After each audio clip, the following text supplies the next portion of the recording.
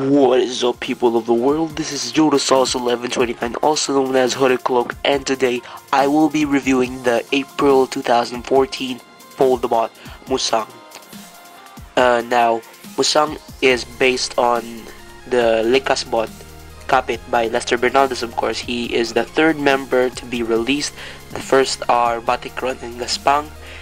And also, if you want to check out the original Likasbot review, you can click somewhere around here to check it out. So yeah, let's get on. So this is what he looks like, and this is the original version Kapit. And this is Toy Guard, of course.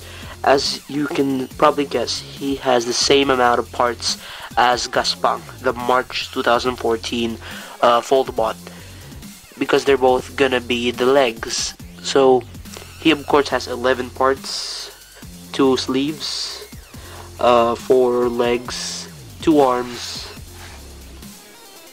and a head, a tail, and a main body.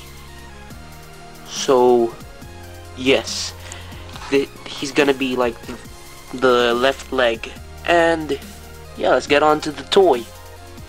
So here is the Musang toy, and for the review I will also be bringing out the original design that was based on Kapit, so I can compare the two. So you can already see Musang is taller. He is about same height as Gaspang, of course. He is 3 inches, while Kapit is 2.5. That's about it. So I'll also be bringing Gaspang along so you can see how they vary. So you can see both. Of course, they have that eyebrow thing going on. Focus. Yeah. And of course, one thing that I noticed from this guy, Musang, is that he doesn't have the finger thing like Gaspang does. So yeah, that's probably about the difference, aside from patterns, of course, aside from the design, and also the fact that Musang has ears. So yeah, that's about all the similarities between the two.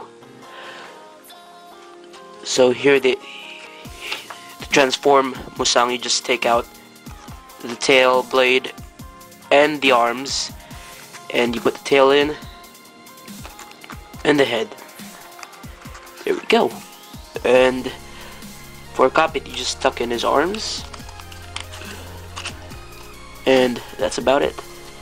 So yeah, he looks more like a bear cat, just like how Batikron looks more like a deer, while the original one, Kapit, he looks okay, but he looks more crocodile-like.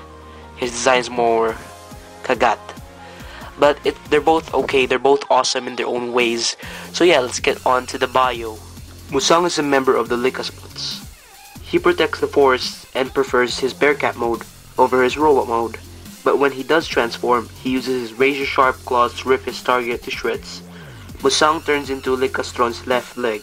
So, not much to say about this bio. It's just like he helps the Likasbots and the other Likasbots in protecting the forest, maybe? In Foldabot mode, the Agimat on Musang's chest gives him spirit energy.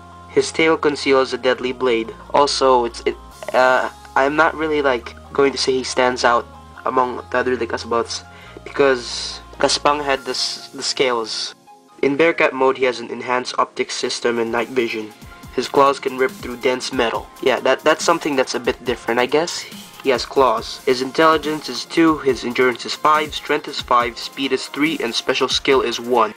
He's pretty good in his endurance and strength, but when it comes to his special skill intelligence, I'm guessing it's not that good, because he only has intelligence of 2, so he's probably not that smart. So in the original design and in the revised design by Kuya Jomike, you can see that the color has changed. It's more of a lighter blue now instead of the dark blue, and yeah, he put in yellow instead of the purple, the indigo color. And of course, he has those claws in his feet now, and yeah, I think that's probably about it.